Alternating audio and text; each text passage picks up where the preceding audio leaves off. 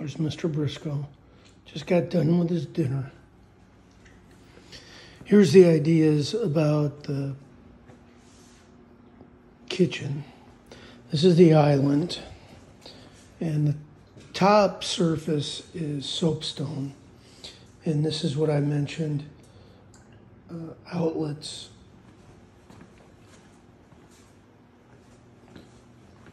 And all of this overhang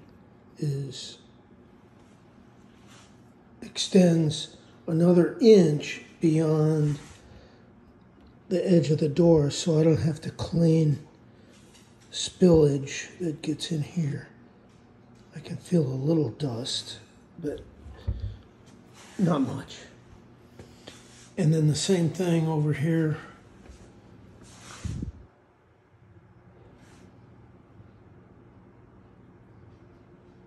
This is a removable piece of edging, and the main point is when the stove is splattering food,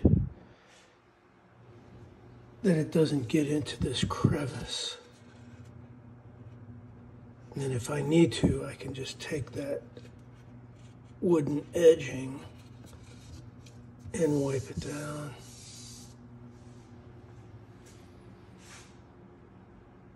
Get something that's easy to clean. This stainless steel works perfect and it cleans very easily. I changed to LED lights, and I think it's 2-stage.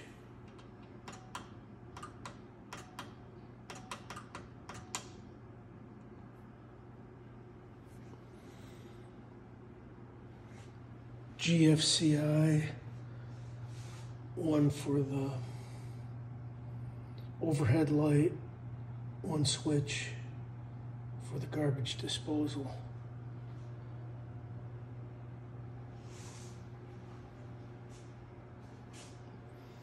The counter is extra wide here to allow a working surface, and then allow some of the holders back. And then we put this, I think it's called a farmer sink.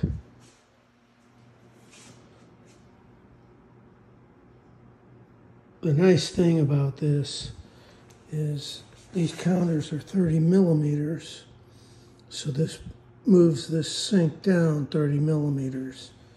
And when we originally had the cabinets here, it had some kind of a splash door or something that you pulled down to store scrub brushes. All that was taken out, but then I had to fill this space, so I found some of the remnants of this, and I turned them sideways and routed them so that they fit.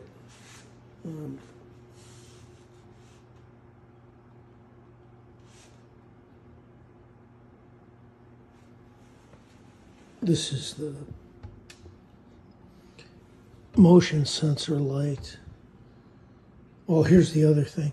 If you have a garbage can, then you could just put it right here on the edge and scrape whatever you need to right in there.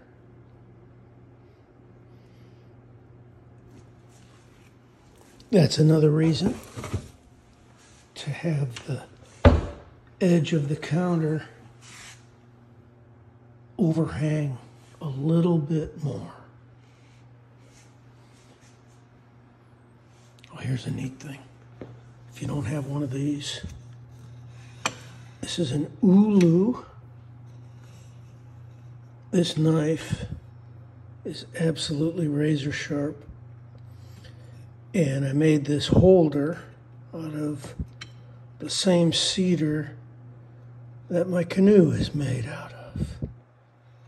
And then I cut it at an angle so the weight of the handle. This is fossilized coral. The weight of the handle will hold it over there, and that baby will cut anything instantaneously, like a razor. We got that in Alaska. One of our, I think, a 30-year marriage anniversary vacation trip.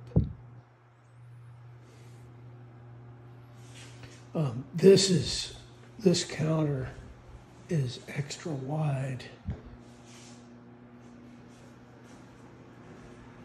That's the faucet.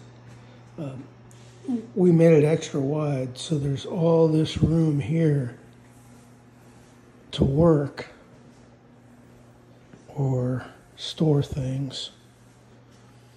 And that's why I moved the faucet all the way to the end, because this is the utilitarian side, and I bought an extra one of these soap dispenser pumps, one for hand soap, one for dish soap, and then this baby is easy to clean.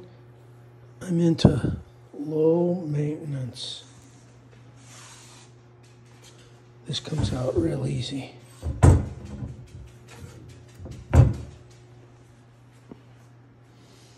And that's the, oh, I'll show you real quick.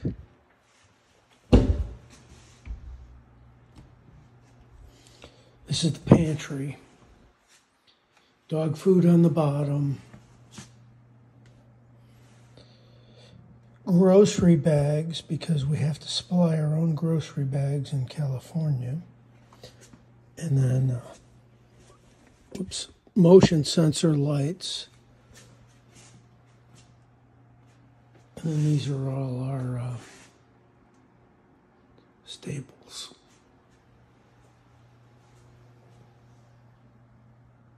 I made this spice rack right here. Double decker, holds all spices.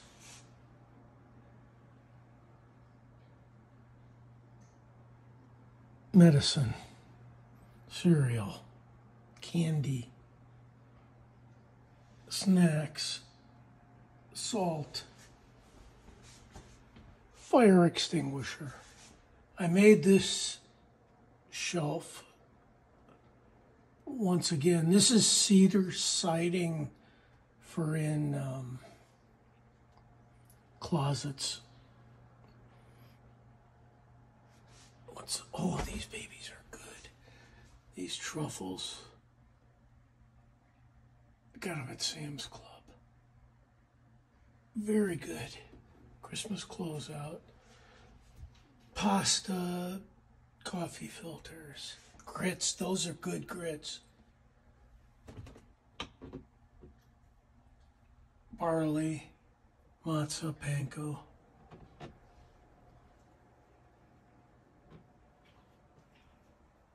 There's a tour.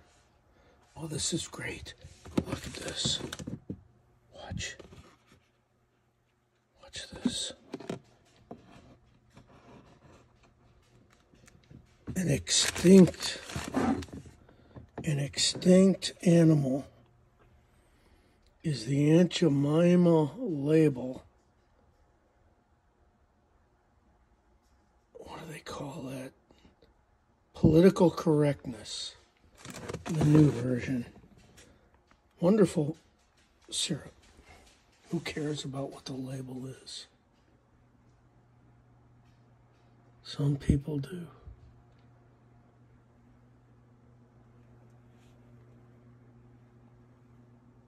There we go. The oils, fats. Brewski. Oh, this is cool. This works pretty cool. This is, it's got Velcro right back here.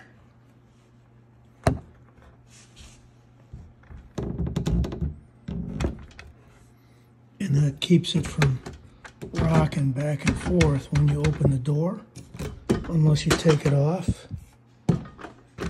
And then our wish list for groceries. Here's one last thing. Considerations. Having the freezer on the bottom is very energy efficient, because when you open the drawer, the cold air goes down, so it essentially stays in there. And this has a couple of shelves. That's closed. And these are a crisper drawer with dividers, another crisper, but this is a meat and beverage. This is cool.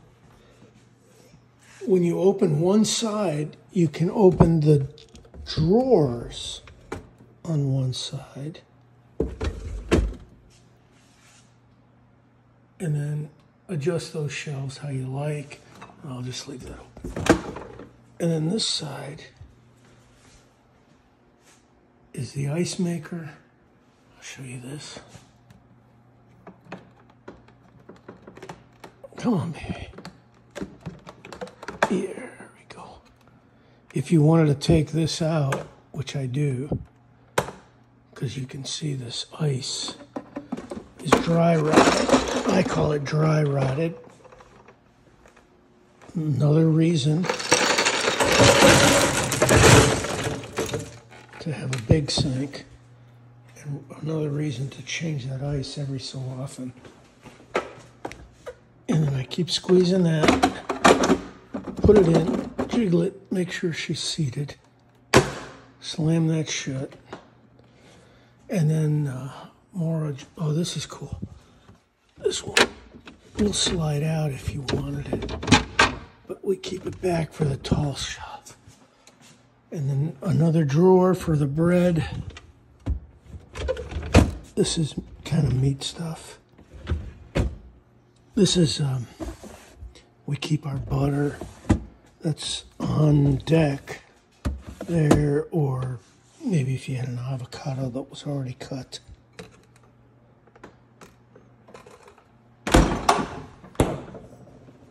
And there you go.